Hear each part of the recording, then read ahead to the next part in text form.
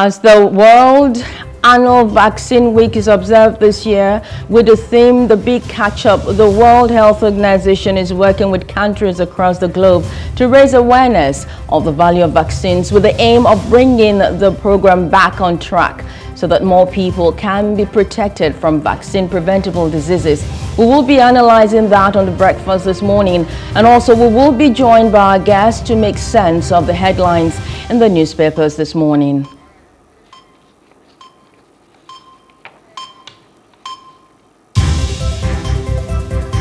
Very good morning to you and welcome to the breakfast this Wednesday morning. My name is Nyamgul. Good morning, I am Maureen Menong-Izigwe.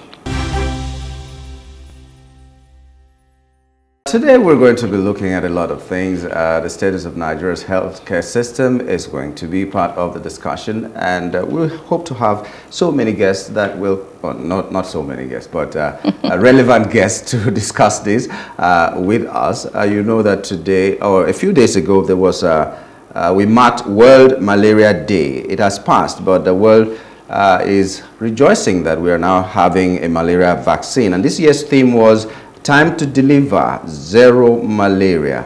Invest, innovate, implement. But the focus for this year was actually on the last I, which is implementation. And we do hope that that implementation will be done well, and people will adhere to all the instructions that are given by the health experts and all that. Oh yes, and it is important that we consider how to get rid of malaria, especially being one of the most hit by that pandemic. I'm not excited that this vaccine is coming from abroad. Yeah, that's.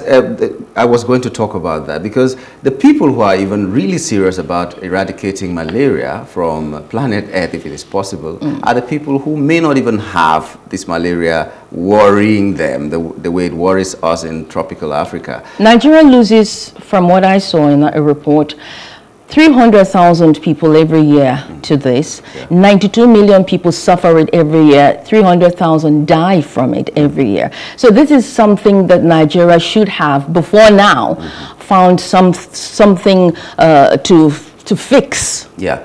And you gave the statistics, 619,000 malaria deaths in 2021 alone, 247 million new cases of malaria in 2021 alone, and 95% of all malaria cases are in African region, in the WHO African region. So it is a worrisome thing. It is more prevalent here.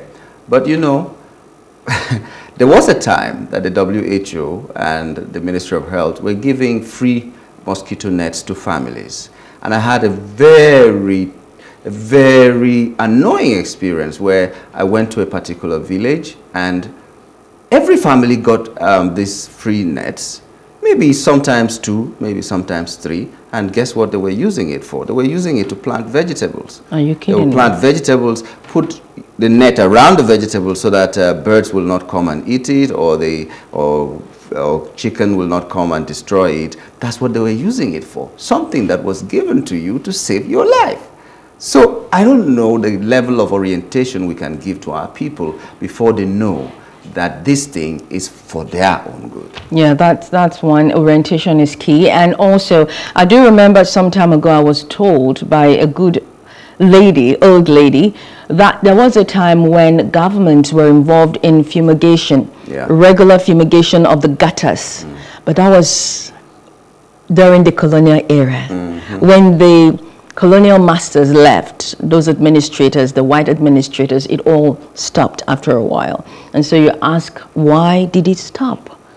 Well, when the opportunity was in our hands to do the right thing, then I don't know, should we be colonized again? Well, God forbid. God forbid. Can't we just rise above what we are doing now? Well, we are sad, just like everybody in the broadcast world, in our kind of world, that we lost a legend in the person of Peter Enahoro.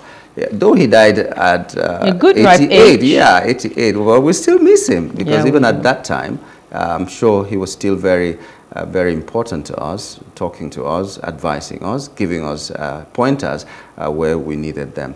And he is perhaps one of the most recognized African journalist. Oh, yes. And he died in London. Well, may his soul rest in peace. Amen. We knew him as Peter Pan as well, because he had a very wonderful column that he was writing. He died in London on Monday, and... A very handsome man. Yeah, he was.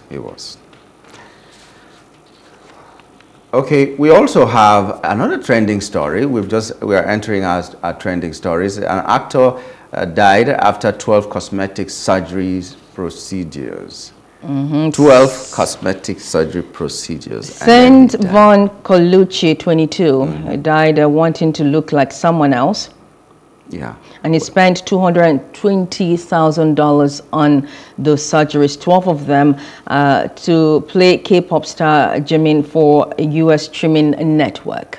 Okay, who is to blame in this case now? Is it the people who wanted him to play this part and look like him, like the person he was playing his part, or himself accepting to do that? Who is to blame now? Why would you do 12? By the way, $220,000 is like 160 million naira on the black market. It to naira. Don't convert it to naira. So that's what I was thinking. You know, the tragic thing is that there are many people over there who have even done more surgeries than he's done. I mean, there are those who wanted to be like Ken and what's the name of the other doll? Yeah, Barbie. Yeah. And they've done so many life-altering surgeries to look like these characters, and they've survived. So it's unfortunate what has happened to him. I don't know who to blame, seriously, Nyamgo, but the rate of cosmetic surgeries these days is alarming. It's alarming. It's alarming.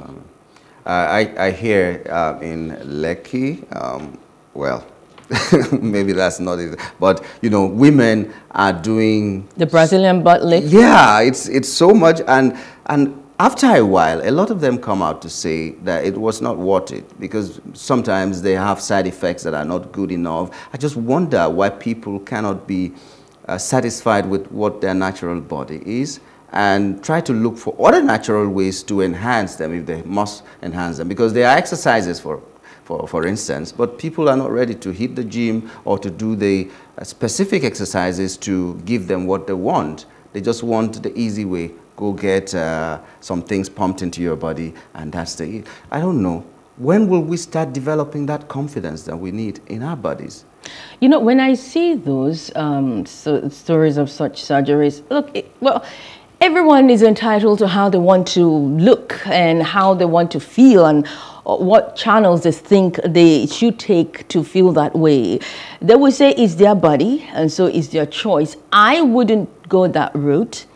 And it is sad when you see blacks doing that, especially Nigerians, because we are naturally endowed. Most Nigerians, most black women have that natural endowment, you know, to be curvaceous and all of that. So, I don't know.